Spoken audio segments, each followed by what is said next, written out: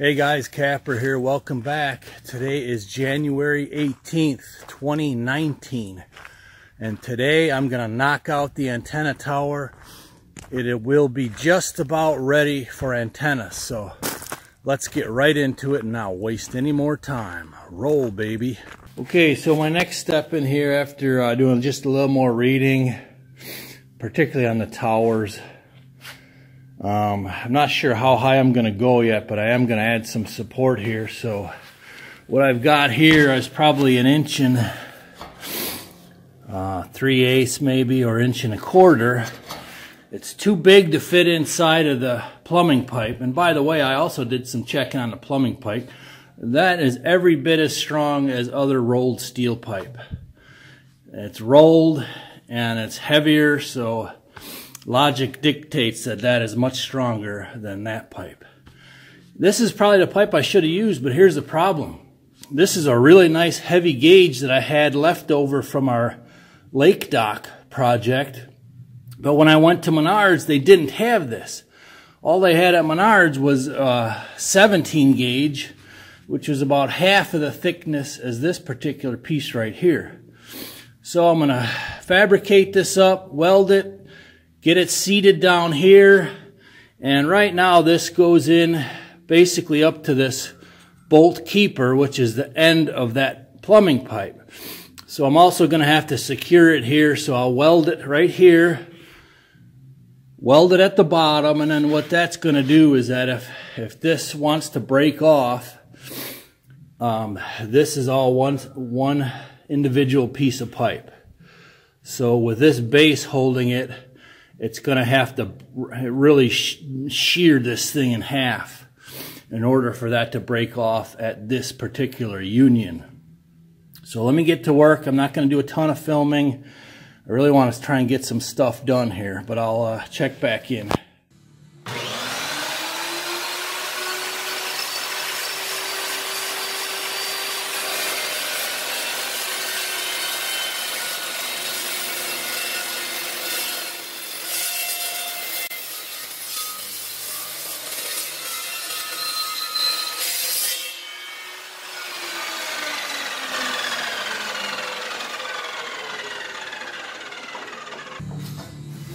Look at that, just about there. This will snap right off.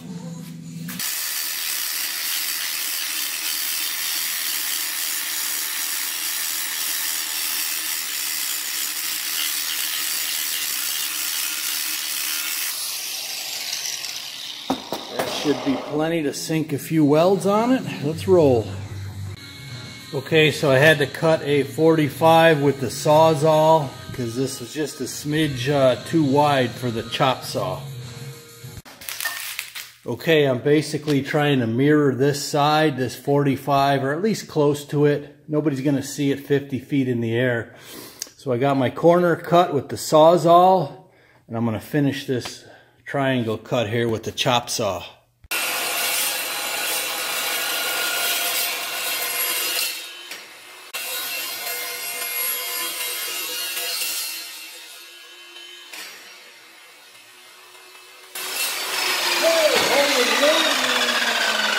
Are you kidding me?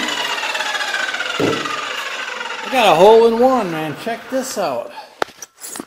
Good thing it was going the opposite way, so that little scrap piece kicked out, and I got a hole-in-one down there into the plumbing pit.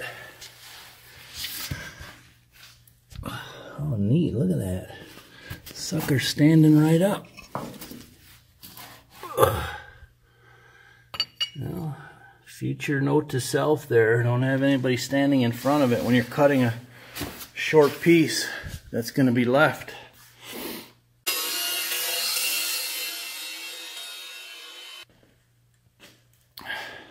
Look at that, we learned something new today. Okay, I got my piece kind of in place here. I was debating on, do I want to tack weld in a couple of these corners? Would it affect the structural integrity? And then I started looking. I'm like, this whole thing is welded. Every joint is welded on this entire tower. So a couple of tack welds are not going to hurt it. And look at this. One of these is off. I mean, who knows how many years that's been off. I mean, I haven't done anything with the top that would have broken that. And you see there's a big old gouge there that somebody taped over many, many years ago. This ain't fresh. So I'm going to re-tack this and just keep my fingers crossed with that. All right, the first weld's just to secure that base plate down.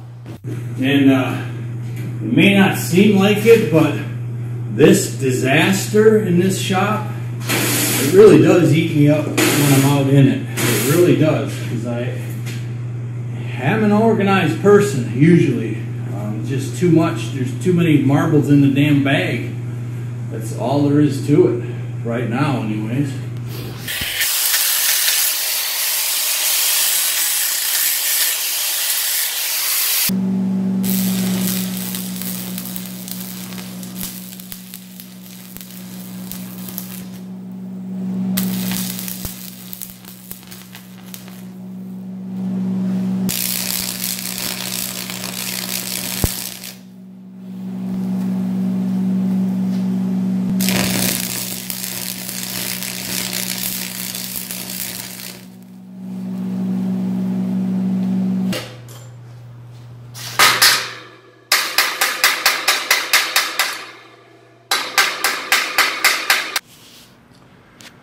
Okay, here's where we're at. The welding is just about done.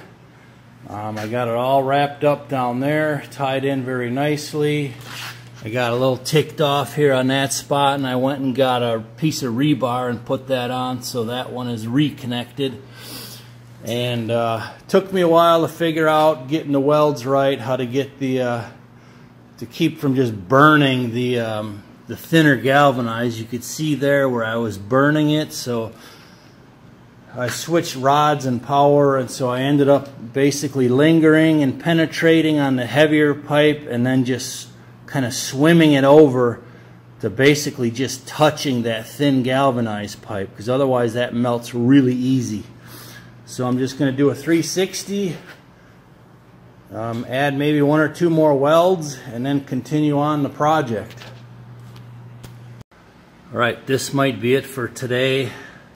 Not sure how much longer I'm going to be able to work, but really good progress. So basically I just hit only the areas that had welds or bare metal on them with some Rust-Oleum.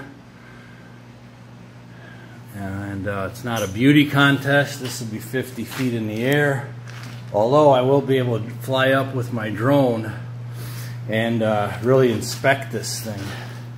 So I'll have my own drone inspection team. The only possible thing that I have any remote concern about is this galvanized pipe right here. Because that 1.5 inch was so snug in there, the only threat that I think there is if this would split. Obviously it hasn't yet. I don't think it will. But that is why I tied this in down here, that in down there, some welds in up here, so even if it did split, there is some other things holding it up.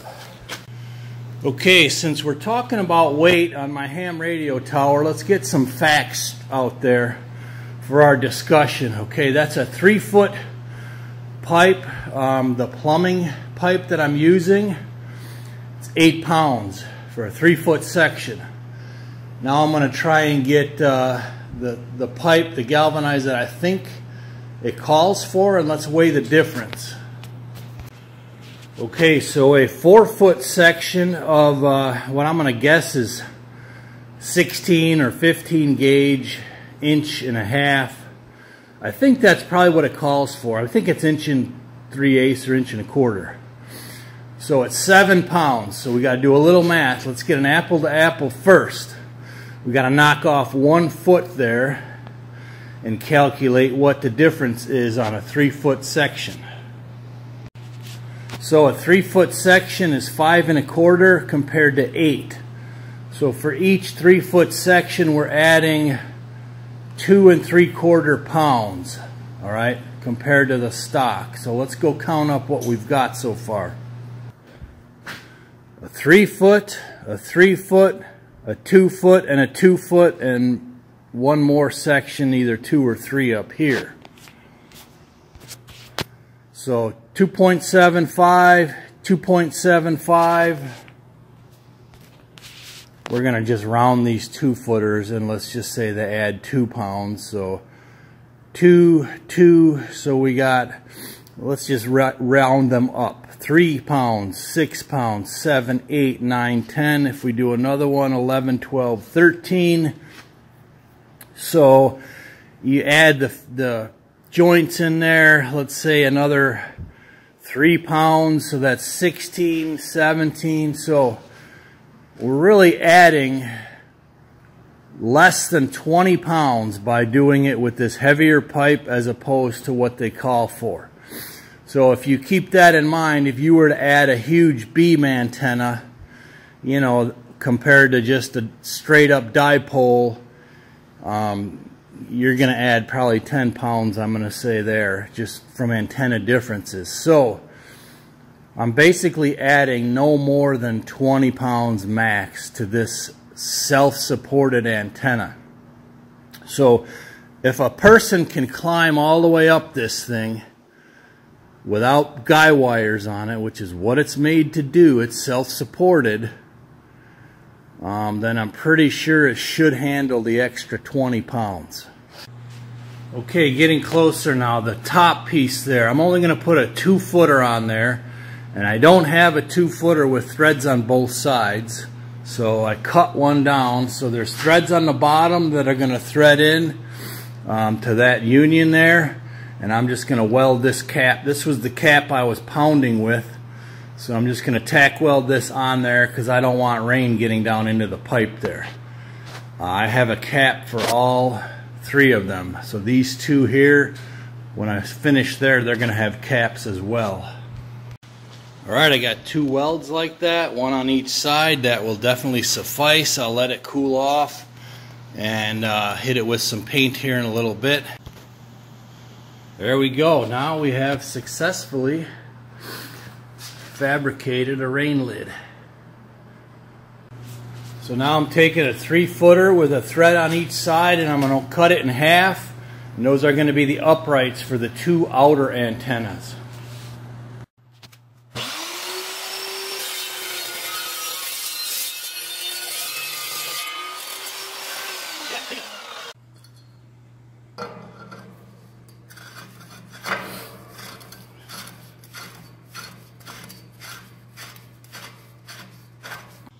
Okay, so these 2 side antennas here, I got them tight. Okay, however, visualize an antenna on here right now and the wind is coming sideways. It is possible that it could slowly, you know, tighten or loosen them and take that out of position. So I'm going to throw a tack weld on each of them just to eliminate that before it ever happens. Okay, so my rain lid had a little too much slag in the middle there, so I made a gutter, just like you would in a ditch. So if it's almost close to level, you see my gutter there, the water should run off of it. Okay, so now nothing to do with stability, but everything to do with a good antenna mount is I got to cut these lengths of PVC and fit them right about here up to these welds, because you don't want to mount your antenna on metal, so you need an insulator. So I just happen to have a saw that's a little overkill, but it's going to cut it. Josh, I don't know what you started here, man, but now I'm just going to be looking for stuff to cut.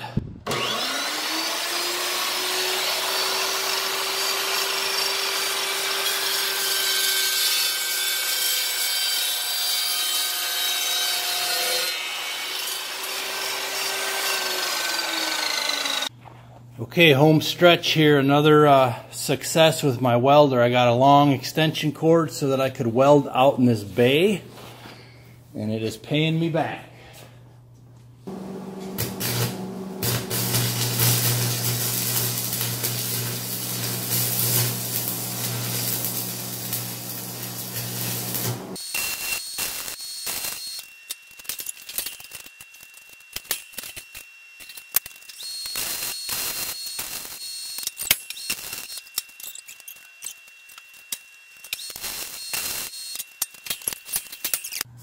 Alright, and I am done for the day. I'm toast, but we are just about ready for antennas.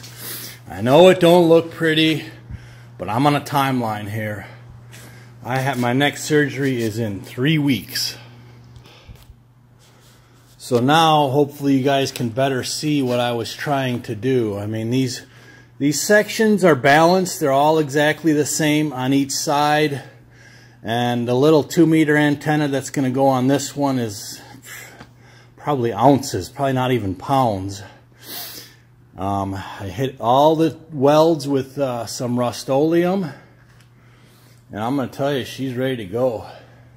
The only thing I have to do is I have to set some set screws in these, because you don't want these PVC insulators wiggling around. So some set screws, and might actually break out the old Gorilla Tape there, because as you could see,